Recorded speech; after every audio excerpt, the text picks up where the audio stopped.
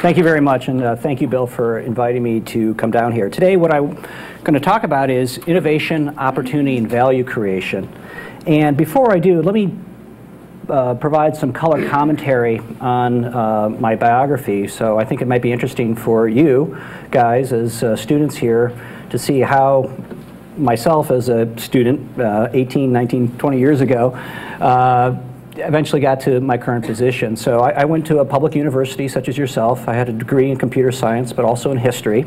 Graduated in 1988, and first job out of college was with a software company. At the time, right now it's pretty large, Oracle Corporation. They make Oracle. They make the Oracle database, a relational database. But at the time, it was about $250, $500 million company. So it was a medium-sized company growing really fast in Silicon Valley, and that was the first time I'd really come out to California. And with both a history degree as well as a computer science degree, I went into more of a marketing role, kind of a technical marketing role. And it was a good role, but I realized, at least at a very technology savvy and strong company such as Oracle, I needed to get more technical. I didn't want to be a programmer. And so I actually got out in the field doing customer implementations, and I think that was a great experience for me as just a few years out of college, actually going on customer sites, representing Oracle, and actually being responsible for going in and installing software, configuring software, doing troubleshooting as well. But one of the things about the Bay Area and California as a whole is that there's just a strong sense of entrepreneurism there, and I really didn't have that bug per se coming out of the University of Michigan, and just wanted to get a good job out of college, probably much like yourself. But when I got there at Oracle, it was just, you know, Oracle itself was growing at the time like a rocket ship. It went from $250 million to $500 million to $1 billion to $2 billion when I was there. I didn't have anything to do with it, by the way, but it was incredible being in that growth environment. And and people were leaving Oracle who had been there 6, 7 years in the beginning, going off and forming their own companies.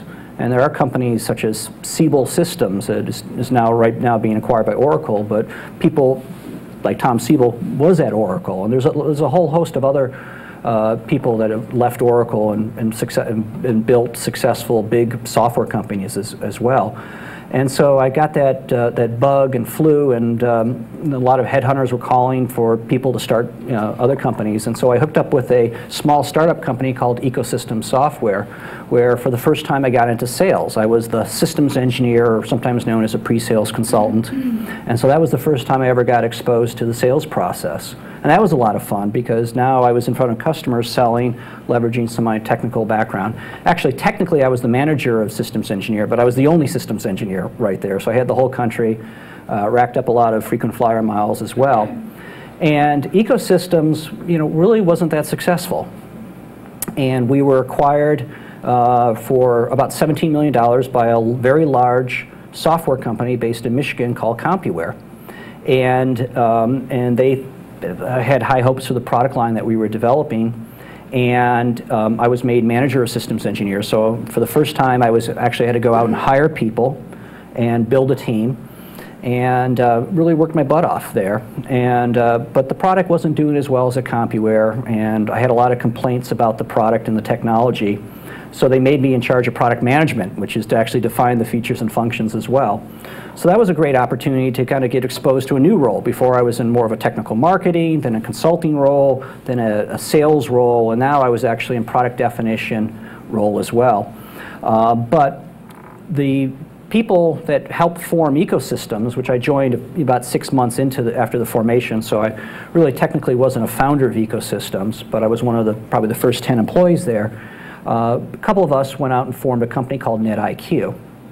And because I had this mix of different experiences and exposures through my first 7 years out of college, I was made responsible for marketing and product management and tech support, kind of all the things that I had done before previously. And so there was about 4 or 5 of us as the key core founders of the team. And one thing that really happened was that we learned a lot as the core team at Ecosystems of what not to do. So you'll actually find in your career, and it may be hard to see it right now, but you'll actually find you actually learn more from what not to do and some of your failures than actually learning from your successes. So, because you're motivated not to repeat those. And NetIQ was very successful. So the company was formed in the 95-96 time frame. And we shipped a product in February '97. It was a software product around the Microsoft space, doing systems management, monitoring the health and performance and availability of Windows-based operating systems and applications such as Microsoft Exchange. So we shipped the product in February '97, and 2 years later, we actually grew the business to $21 million, and we went public in July of '99. And it was a great time to go public, and we were going public with I remember we were on the IPO roadshow, and I think it was Wedding.com was going public at the same time. So there was a lot of fluff out there in terms of people going public, and why can't you be like Pets.com or something like that? People were saying, well, we're a real software company, and we were actually profitable. And the company grew from $21 million to $50 million. We started doing various acquisitions. And so by the time I left after 8 years, we had grown in 8 years from $0 million to $300 million in revenue, from a handful of people around a conference table to 1,600 people. But it was time for me to move on, and then I joined a venture capital firm, Mayfield. Mayfield's one of the top VC firms in Silicon Valley. Been around 25, 30 years, and I knew someone there, Peter Levine, who was actually one of the founders of Veritas, a large software company that was recently acquired by Symantec, and joined as an entrepreneur in residence. I had some ideas. I wanted to be a CEO at that point in time, and I had some ideas, and I eventually formed Centrify in March of 2004. It was only an EIR, as they call it, just for a few months. And the key thing about forming a company is you have teammates to do that, because no matter how smart an individual is, not to say that I'm smart or hardworking, it really takes a team to help build something. And we'll talk a little bit more about building a team, etc. So what Centrify does is that we're in the security space. What we try to do is allow IT administrators to control who has access to what computers and what they can do in the network. We also facilitate end users to actually have single sign-on. So if you're ever sick of having to log on multiple times to different types of computer systems, we help resolve that. So that's my only plug for Centrify right now. But we've raised $21 million in venture capital. We now have about 70 people in the company. We have about 30 customers. We shipped product about 4 or 5 months ago. So things seem to be going pretty well and having a great time. And so in some sense, this is my third software company. Definitely NetIQ was a very good success, and so hopefully I can do something with Centrify that approximates it. So that's kind of my background. I think maybe a couple key takeaways that, as I was writing the slide deck, that may be applicable to you guys is, first of all, I'm a big fan of public universities. It's a great place to come from. So I remember I went to Oracle. There was a guy that came back to campus at Oracle, to the University of Michigan, who worked at Oracle, and he really wanted to come back. So like 9 months after graduating, he came back and did interviews right there, and so I interviewed at Oracle, and just because I had used the products before. But then when I joined Oracle, it was in the Bay Area, and there was like people in the same class of me from Harvard, from Stanford, from MIT, and I was like, oh, I'm just a guy from a Midwestern public school. But you know what? After a while, those people put their pants on one leg at a time. So don't be afraid. Don't be embarrassed. Or you shouldn't be embarrassed. You guys go to one of the top schools in California in the nation, and it's really, in the end, as a CEO, when I look at resumes, I look what people do from a professional experience. It's very rare that I actually look at what university they go to, and if they went to an Ivy League school or public, it doesn't matter. It really doesn't matter. But you guys, having spent the afternoon here, it looks like you've got an excellent program right here, and I think you guys will be in a good position to kind of launch yourself from a career perspective.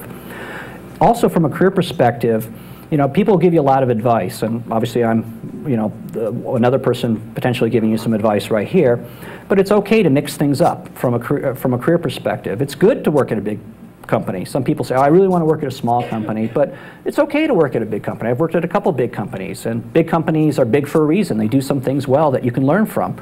But it's also, you learn a lot from a small company. So as a CEO of a 70-person startup company, I actually do right now look for people that have that mix of experience and exposure at both big and small. And I also look at people that not necessarily have always had successes, so, if on your resume, you did a stint somewhere and the company wasn't successful or you weren't successful, you don't be embarrassed. Don't be afraid of that, because that ecosystem software. I just worked so hard. I probably worked harder than at anything in my life, and I wanted so badly it to work out. But we just made some fundamental bad decisions through, and then we were acquired by a bigger company, and there were some good decisions and some bad decisions. And when, as part of the team that formed NetIQ, it was just like, we're not going to do that, we're not going to do that, we're not going to do that, we're not going to do that. I mean, that was one of the key drivers in terms of our success, was like, boy, we had made all these mistakes and we definitely weren't going to do that again. I think another thing is, and this is my 2 cents, it's, sometimes there may be, especially early on in your career or at universities, people say, well, you really got to be specialized, you really got to be experts and stuff as well. And yeah, that's good, but I also think, as a hiring manager, but also as a person looking at back at my career, I never really specialized in anything. If you look at my career, I'd probably never spent more than 2 years at any position. I kind of see myself as a generalist, and I think if you're competent at being a generalist, you can get far. And so don't feel the pressure, or necessarily feel the pressure and need to devote yourself to one thing, because sometimes devoting yourself to one thing can kind of put you in a bubble.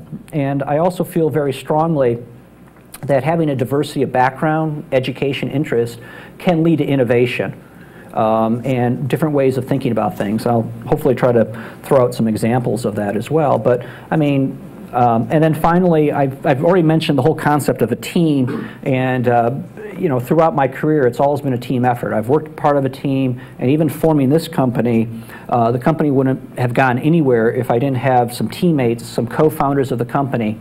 And so one thing I think you can learn from a career perspective is kind of put yourself in a position to be thought of someone that either someone would want to join your team, or people would want you to join your team. And that doesn't necessarily mean being like the most popular person or whatever, but it's oftentimes mean being thought of as someone who's very competent, and that when the chips are down, this is the kind of person you want on board that will get the job done as well. And so definitely any success that I've had from a career perspective has been driven in part by working in the context of a team, and that is so critical. And I mean, even if you look at Bill Gates, you say, well, Bill Gates, he built Microsoft, but there were people such as Alan Balmer that were part of that team that make that successful. I mean, so almost any example of big technology companies that became wildly successful, it was all as a team effort. Yeah, at the end of the day, there is one CEO, and sometimes that CEO is on the cover of Fortune or Forbes or whatever, and the media likes to talk about the cult of the, they kind of build up this cult of a CEO, and what is Jack, Welch or whatever his name is at GE going to do or whatever. But it's really the executive team and the people below it that are really make or break a company. So with that in mind, let me get to the topic at hand, which is I'm going to talk about innovation, opportunity, and value creation. So let's first talk about innovation here. What is it? Well, you probably have your own definition, but innovation, in my mind, is just new ideas. And then sometimes people ask, well, is innovation happening? And the answer is, heck yes. There was some recent announcements about breast cancer, stuff going on stem cell research. You guys, in hearing about what's happening here, it seems like there's some interesting innovation that has happened and is happening here at UCSB. From a technology perspective, voice over IP, iPods, who the heck ever, thought of this? I mean, people thought of having personal systems to listen to music, but it's amazing how Apple's just selling millions and millions of iPods and the millions and millions of songs that have been downloaded. And we'll talk a little bit more about the different types of innovations that, at least from I see. But innovation is critical to our economy. And so I grew up in the Detroit area in the 80s, and so I know every decade or so, there's just always challenges that are happening out there, and probably one of the big challenges that you have as technical people is you hear about, you may even see the challenge and threat that is out there to the U.S. economy in terms of India and China having very skilled labor that's much cheaper than potentially people in the U.S. And some people may get doomish and gloomish about that as well. Growing up in Detroit in the early 80s and late 70s, I mean, it was depressing there, big time. I mean, it was just the automobile industry was just completely getting walloped. And it was like how the U.S. has lost its edge and all that stuff. So every generation is going to have its different set of challenges. The key things, at least in my mind, are not only that will make the U.S. economy successful, and any countries, it's basically not only the ability to innovate, but actually turn those innovations into ventures that create value. And I think as long as the United States can continue to come up with ideas, actually turn those ideas into ventures that create value, then we'll be okay no matter what kind of the underlying economic challenges are.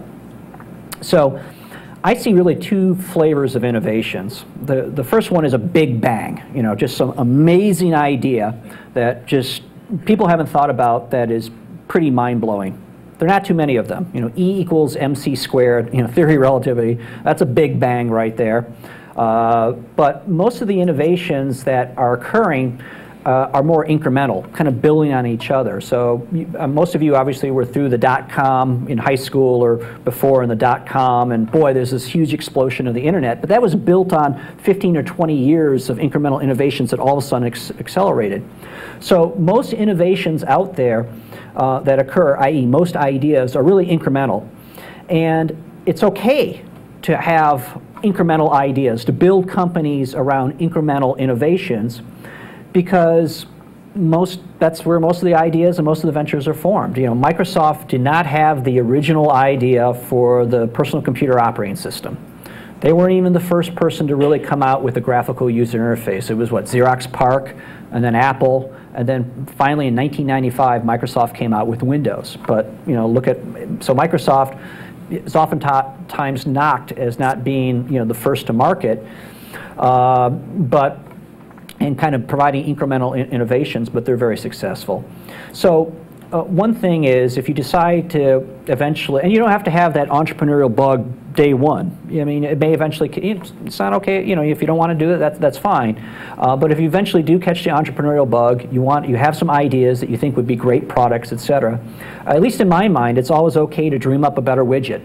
Nothing wrong with that. You don't have to change the world.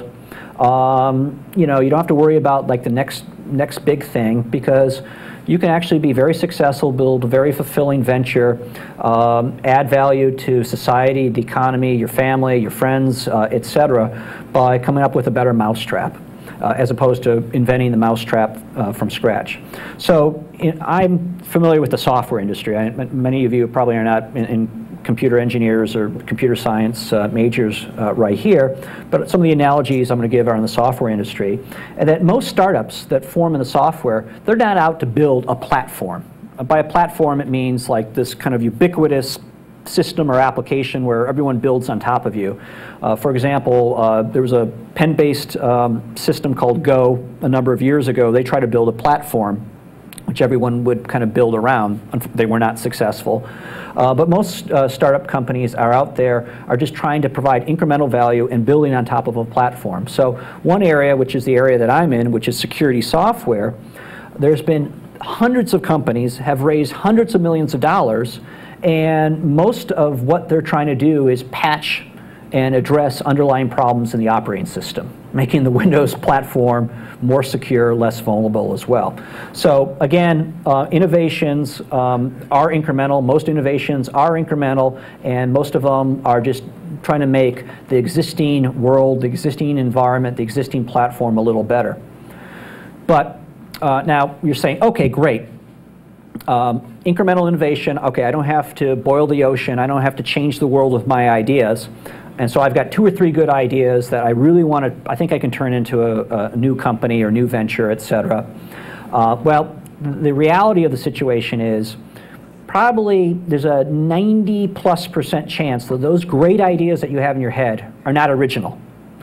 That there are really not that many unique ideas that pop up that have a long shelf life. So even in the case of a situation where, what you'll find is, and this happened in both of my 3 startup companies, within 3 to 6 months, either way, of me shipping and launching my product, that some other vendor announced basically the same idea, the same concept. So it's like that, I don't know if you guys have seen Butch Cassidy and the Sundance Kid, where Butch and Sundance are being chased. They keep on looking back and say, who are these guys? And it's amazing that people, if there's a problem out there that people want addressed, or there's a need out there, that other people in the US or in other parts of the world are thinking the same idea, and they may not think exactly the same thing that you're doing. It may be with a slight twist. You may have 2 racing stripes down the center, and they have only 1 racing stripe. So that's another thing you just kind of have to deal with, which is the fact of the matter is that other people will have the same idea, and oftentimes that's revealed by simply doing a Google. But don't get disappointed about that. If you say all of a sudden, oh, I had this great idea for blah, blah, blah, blah, blah, and then all of a sudden you go into Google and type blah, blah, blah, blah, and some company in Finland, 5-person company, is doing that. That's okay. Or it's also okay that some other, Cisco is doing it, or Microsoft is doing it. That's okay. I mean, it may not be as good if Cisco and Microsoft are doing it. But there still could be an opportunity out there. Now, what if you go out there and it turns out no one's really thinking about it, and with the exception of like some guy in his basement in Germany, he has a shareware, freeware version which has 1/10 the functionality of the idea or innovation you have out there. Well, you also have to take into account that once you go out there, ship the product, get a lot of buzz, you start selling, that if it's really a good idea, a really good innovation, that someone else is going to look at you and say, that's a good idea, but they've kind of screwed up the implementation. I can actually take that idea and provide incremental improvement to it and deliver it with a new architecture, new platform. So in the case of, let me give you some specific examples. So historically, for example, software is delivered as a piece of software on a CD, you download, you install it. And there were firewalls, for example. Checkpoint came out with a firewall that you installed on a system. And then there was a company called NetScreen that said, you know what, that's a great idea, but boy, that takes a lot of time to install the product, etc. So they came up with the concept. And I don't even know if they're the first ones to come up with this concept, have a firewall and appliance. So you don't actually install you don't have to install something on a server. You just wheel in an appliance, plug in the network, and all of a sudden you have a firewall. So, so some people are always doing that. Now, there's another thing that's going on in the software industry, which is software as a service. So, for example, Siebel, they weren't first to market as it relates to CRM software, customer relationship management software. But there's this company called Salesforce, Salesforce.com, that's delivering CRM, but they're doing it with a model which is a hosted model. Okay? So this is constantly happening, that if you have a good idea, assume that other people will have the idea, and also assume that if it's a really good idea, that people will copy you and probably have a better implementation. But that's okay. I mean, it's okay if you're not the original person with the idea. If it's a good enough idea, you got the right team, etc., you should potentially still pursue it, even given that hurdle. And kind of one factoid is, especially in the software space, this may not be true of biotech or some other industries, but definitely in the software space, it's rarely the first to market is the market leader 3 to 5 years from now. So when the internet was exploding, and I wanted to do searches 6, 7 years ago, I didn't use Google, I used Alta Vista. Alta Vista was the place where you went to search, right? But who the heck uses Alta Vista now? Google wasn't first to market. Obviously, some of you may recall, the betas, Betamax versus VHS. In the network directory services, there was Banyan Vines, and then there was Novell with NetWare. Novell just announced they're laying off 10% of their company. They're struggling. But Novell was #1, 90% market share in providing file and print servers. But Microsoft came along and was not first to market. They were really second or third as well. So so innovations occur all the time. Other people are thinking about the idea. It really kind of boils down to taking the innovation and actually putting it into a venture. So now, and we'll talk a little bit more about how you go about building a business out of an idea. Now, one thing I think is really key to successful innovation is market research. So you've come up with this great idea, okay, which is great, and I want you guys to do that. And then you realize, yeah, there's a couple people out there doing it, and even though there's not someone else doing that, Tom Kemp said that, hey, first to market doesn't necessarily mean market leadership 3 to 5 years. So should you immediately go out there and form a company and do something about it? I would actually hold off and do some additional due diligence, which is actually get market validation. Figure out if the dogs will really eat the dog food. And that means potentially in the enterprise software market or even in the consumer market, actually go out and talk to people. Talk to 10 to 20 customers about the idea. Now, the problem with that is you do have to open up the kimono a little bit, right? You got to tell them about your idea to actually see if they're interested in that. But once you do that, you'll find out if the idea actually is a good idea. Now, it may turn out to be a situation where you talk to 20 people and they say, that's a crappy idea. At NetIQ, when we visited Gartner Group, an industry analyst, they said it was a stupid idea. That's what they said about NetIQ. Okay? 3 years later, the analyst at Gartner who said it was a stupid idea apologized to me. He said he's wrong about that, which was nice.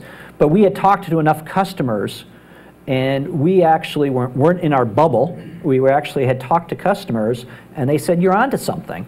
Now, even if they say you're not onto something, then maybe abandon the idea or maybe have it evolve. So don't be afraid once you have an idea, once you have an innovation, to evolve it. And maybe you're just when talking to 20 customers, maybe it's still a great idea and you really think it's a great idea, but maybe you're just explaining it wrong, okay? So step back and, and think about it. But this is a good time, and there's a lot of startup companies out there that they really don't do a good job of market research and market validation to confirm whether or not what they're doing is a good idea.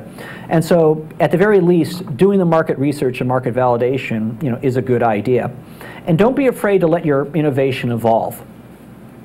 And now, what are some other keys to innovation, to ideas? And so I talked about double checking to see if the dogs will eat that dog food out there, but also. Oftentimes people will go out and form ventures because they think, boy, this is a really neat idea. And what they're doing is kind of selling technology for technology's sake. And what's really key, especially in the software market, is coming up with a product that solves a real point of pain. That it's really critical in the software industry, especially if you're going to sell to enterprises, less so to consumers, that your product is a must-have solution. So you come up with this great idea, and you validate it, check what everyone else is doing, you feel very confident, and you've done the market validation, but you don't be afraid to ask those potential customers that you're doing the validation, is this something, in the end of the day, would you really buy, would you really spend money on? And you'll be afraid that a lot of people don't ask that question. It's kind of tough to ask people for money, and even salespeople. You have to train salespeople to say, at the end of the day, will you really buy this? You just can't assume that they will. And so that's a key thing, was that will you pay money for this? Ask that question. So another key thing about your innovation is that, okay, so granted, maybe there's only 2 or 3 other people doing it. They've got the wrong implementation. You think it's a great big market. Customers say it's must-have. Be sure that you have some sort of secret sauce in your product or in your innovation. Step back and say, is this something where the bar is pretty high? Because the worst thing you want is you come up with a great idea that you validate it with customers, that people will buy it, but it turns out that any Joe Schmo can actually reproduce and actually do your idea as well. So the key thing is step back and say, what's the core intellectual property I have? Is the bar high? Is it something, what's my market edge that I'll have as I release this product? But I think probably one of the most key things, again, kind of goes back to my team concept, okay, is that at the end of the day, what make innovations, what helps flesh out innovations and what turn innovations into viable ventures is having a group of people that make it happen, that feed off each other, that have a kind of a common thread, common set of experience. Now, you may say to yourself, well, look, I'm not planning to form a company anytime soon, blah, blah, blah, blah, blah. That's fine. But even if you don't plan to form a company, you plan to join a larger organization, you know, you still want to be thought of as like someone that, hey, I want this guy around, right? And that doesn't, again, that doesn't mean being like the most popular, the guy that, you know, puts the shiny apples on your boss's desk, or, you know, agrees to walk their dog, or, you know, or babysit their dog over the weekend. You know, that's nice, but, you know, I think the key thing is, you know, put yourself in a position, be thought of as a very competent person that has their act together, that people would want you to be part of their team, or would want to join your team, because, again, it's very difficult for an individual to succeed in kind of isolation and by themselves. I mean, that success in a professional perspective is predicated mostly on individuals working together as a team. Also, you know, one thing I hear and see is that sometimes people have this great idea and they get so fixated on it, and you know what? You're going to have, and other people are going to have multiple, you know, innovations in their life. You know, when I thought, see, I just really worked my butt off at this ecosystems software and just went anywhere, and because I really thought this was going to be it. I mean, I'm finally in a startup. I really want to make it work, and I just like, you know, was just so into it, and I was so, you know, the highest of highs, I was flying high, and the lowest of lows, I was just so depressed and all that stuff. Not medically or clinically depressed, but just bummed out. But I didn't realize that, you know what, I didn't realize at the time, I got a couple more startups in me, you know, and I didn't say, you know, hey, don't let it worry you that much. So think in your mind, if you are someone that's creative, that's someone that wants to innovate, that you'll have other innovations. So don't necessarily get wrapped around the wheel that this has to be it, right? And again, kind of going back to another point that I brought up before, which is some of the best innovations are based on stuff, on your failures and the things that weren't successful. All right, so we've talked about innovations, and I'm definitely saying go ahead, think, dream big, but as you dream big, you know, do it with your eyes wide open in terms of figuring out if other people have done it, and figuring out, you know, whether or not it's actually a viable, you know, idea out there by talking to people, innovating, etc. Now, you may want to make that leap to actually taking that idea and trying to commercialize it or bring it to market in some form. So in my mind, it's interesting. Venture capitalists say, you know, they say this company is an interesting opportunity, right? And so in my mind, opportunity represents actually taking the idea and trying to make a business out of it. And, you know, the thing is, in Silicon Valley, which is probably very true here in LA, is that there's thousands of ideas out there, but and much like there's thousands of movie scripts, right? But only a small percentage out there actually turn into movies or form companies. But luckily for you guys, and lucky for me, we're in California, where this is a great place that if you have ideas to actually turn those ideas into opportunities, because this is where more companies get funded, there's more money put into startups than anywhere else in the world. So there's really two ways to go about taking your innovation and commercializing it, turning it into an opportunity. The first of which is bootstrapping it. And there's been a lot of successful bootstraps out there. And this is a good route to go if you're really not sure, if you're not 100% sure that this idea will really fly in the end. So it's kind of a way to dig a tiny hole, and if you make a mistake, you can bury it, and really not that much money has been spent. And it also works well kind of bootstrapping it, doing it yourself or with a small group of people in a slow to develop market where time is not of the essence, and a small amount of capital can stretch out a long way. And in fact, maybe the team can do some consulting on the side as you kind of build this up. and also works well in markets where the technology bar is relatively low, so you can get something quick and dirty out in the market, gain some traction, kind of build from there as well. And probably one of the better scenarios going down the path of bootstrapping yourself is where you can get a customer basically to pay you for what's something that you eventually want to productize out there. So in effect, a customer funds you. In fact, Oracle, I believe their first project was the CIA, and so they maintained the rights to that, and that's how Oracle got jump-started. And if you're really conscious and cognizant of what % of ownership of the company, the people that really make the big bucks in terms of startups going public and being big are people that have done it, bootstrapped it themselves. Now, another thing, you may also be forced into a situation of having to bootstrap if you're really passionate about your idea, is that if you and your founding team members are not known commodities. And what you'll find is in the second route to commercialize your innovation is the venture route. And venture capitalists are very much of the mindset that the first and foremost thing in their mind is they invest in people.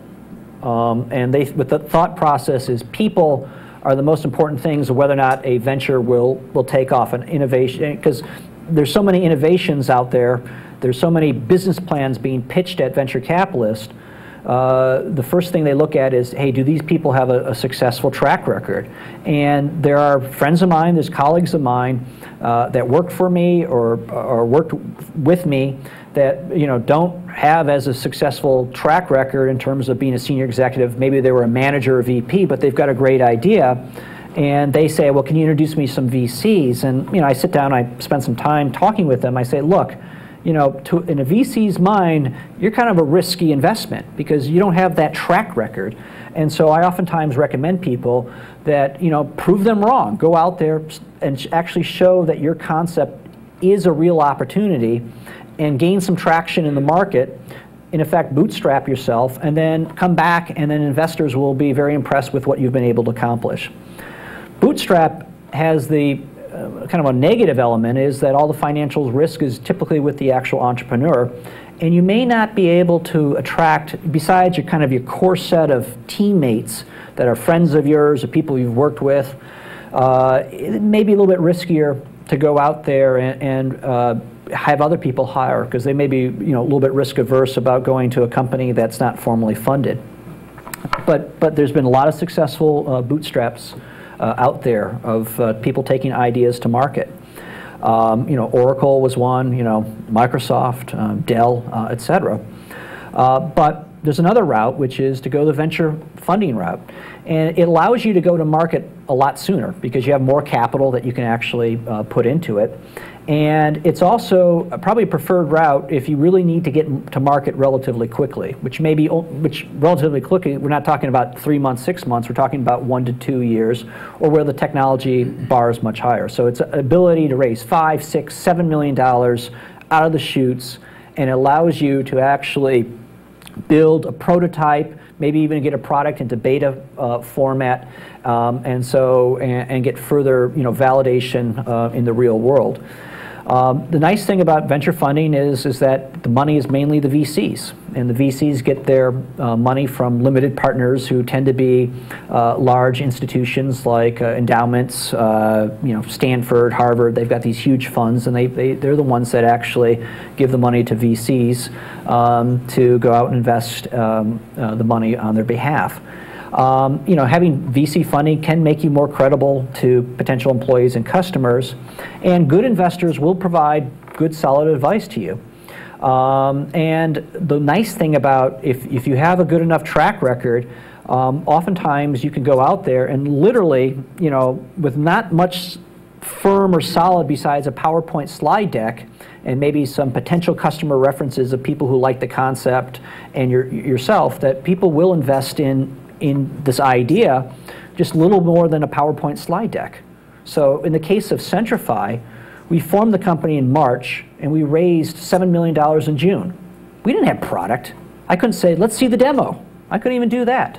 But that's kind of one of the nice things about VCs.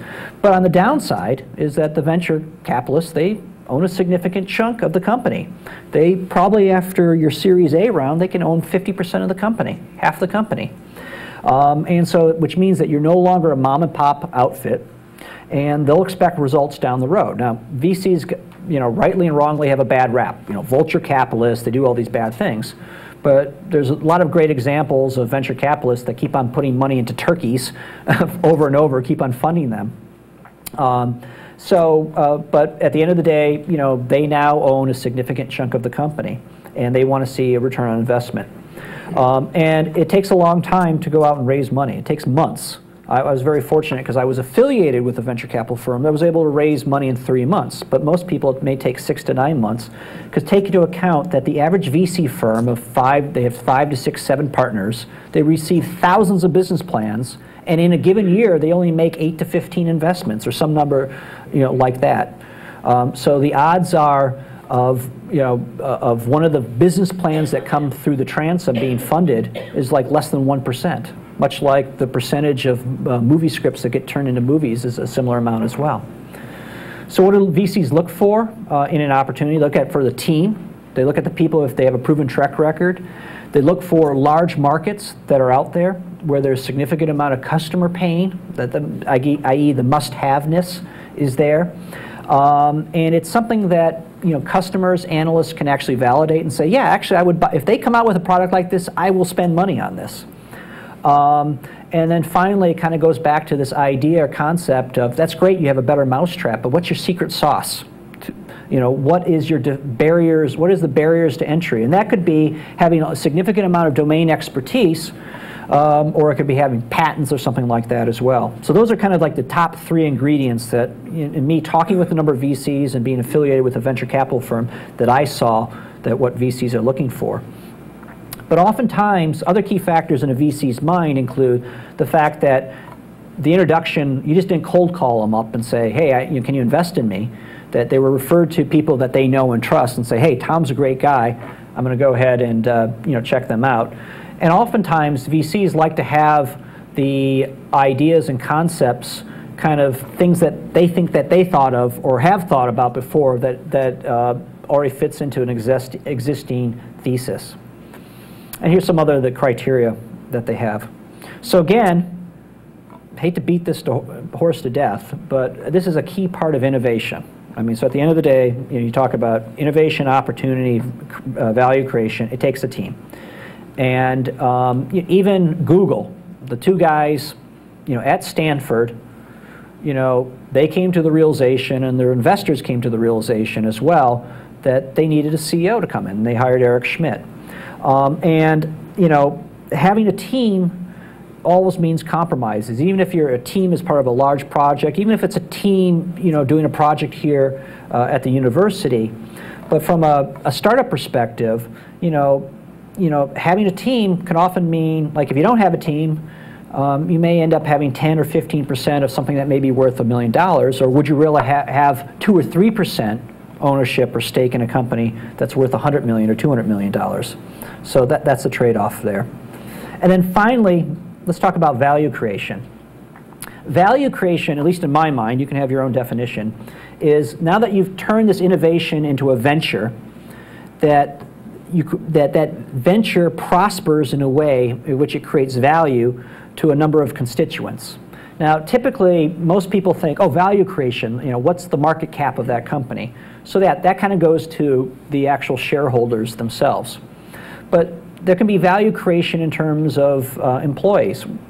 It was nice that I think after we got the initial core team at Centrify, like the first 4 or 5 people we hired were actually looking for a job, or they had just been recently laid off. It was in March of 2004.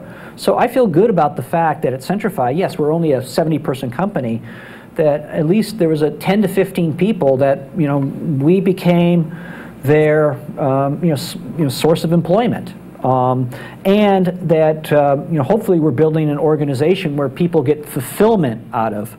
And also a nice thing about startup companies is that the employees get share of the company. They get equity in the company as well. And so it's important to create value not only for the shareholders but the employees, also the community as well. That to benefit the community, you can create value for that. Also customers. Don't forget about your customers in this whole equation, that you want to be thought of, and this will lead to value back to your shareholders, your employees, et cetera, is making your customers happy as well. And then finally, a key constituency in terms of value creation is yourself. And don't forget the you part of the whole equation right there.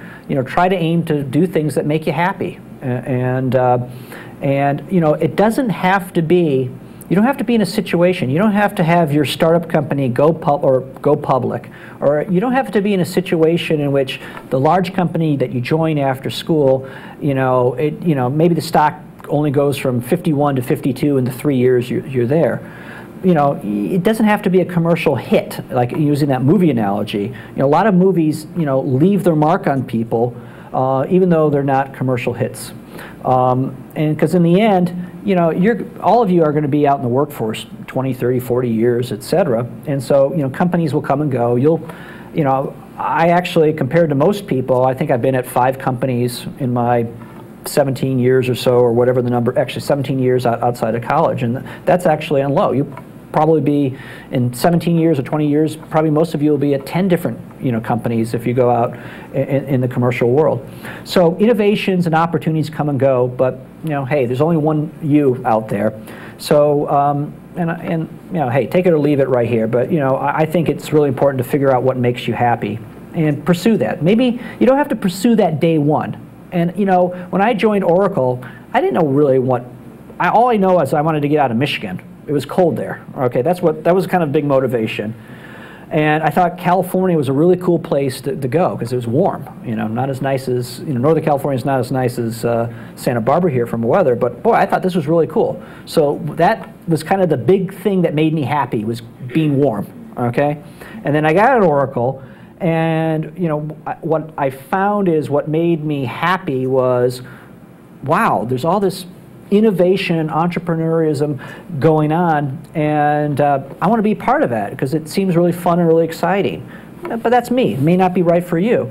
So you don't have to, you're not necessarily, day one, figure out what you're happy and pursue it. It may take you a little while, but along the way, always set personal goals and objectives.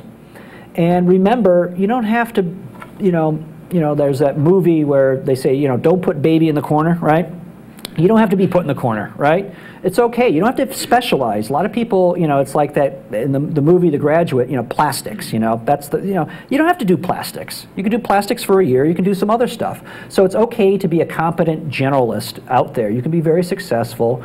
And, frankly, time and time again, when it comes to decisions that I make, or the business that I'm helping to form right here, a lot of the thoughts and ideas didn't come from me focusing on that technology, but I grabbed ideas from other things, reading about politics, or part of my history degree, the ability, and what's a concrete example of that? Oftentimes engineers, they're very good about spewing out features and benefits. Well, the T1000 has this widget, this, and all that stuff. But what customers really want is the ability to, well, what's the theme? Provide them a theme in terms of where this piece of technology fits in. And personally for me, kind of having the history background, I felt it was very important for me to be able to put context around the technology that we're delivering and be able to position it. I mean, look at innovation. Look at the iPod. I mean, that's not, some of it's technology, but most of it's design, right? And so the people that are really driving a lot of the innovation in Apple are the designers of the technology, looking at the ease of use. What will Susie in Ohio think about this design with the scroll pad? I mean, that's the stuff that they think about. So innovation can be sparked not necessarily from your specific field. So I definitely would recommend try to give yourself a wide range of exposures to other things, because you'll find that it can actually lead to other things. Again, I'm kind of not hitting this a number of times, but you have to realize that, no matter if you go to a startup, a big company, a small company, or maybe if you go into not-for-profit, that a lot of your personal professional success and happiness is going to be based on the people around you, and you're dependent on those people to make yourself happy. And so realize that and open yourself up to working as part of a team and being a good team player. But again, it really kind of goes down to competence and being someone that people respect for what they can do. Again, as I talked about before, don't be afraid to make mistakes. It happens. It's okay to take risk. Please do so, because you'll actually find if you don't take those risks, you may not learn as much. I think you're at the right place at the right time. There's a lot of exciting innovations going on. I mean, it's people were really worried with the .com implosion, explosion, and all that stuff. Boy, it's going to be really tough for companies to start up. And yeah, it's not like just all these crazy ideas being funded, the weddings.coms and the pets.com and all that stuff. But there's a ton of stuff happening. Just amazing, all the amount of innovation. It's just every day something new or something cool is happening. And I think California, spending the billions of dollars that it will spend on stem cell, it's going to open up a whole amount of research and innovation in that space. So, you guys are at a great place to be in. I was in Michigan, and it was cold, and they didn't have a program like this where someone like myself could speak as well. So, definitely enjoy it while you can. And I always wanted to say this line, but 80% of success in life is just showing up. So if you want something, you got to show up for it. And that's about it. So I think the key thing about value creation is creating value for yourself. All right, that's it. Let's have some questions. Thank you.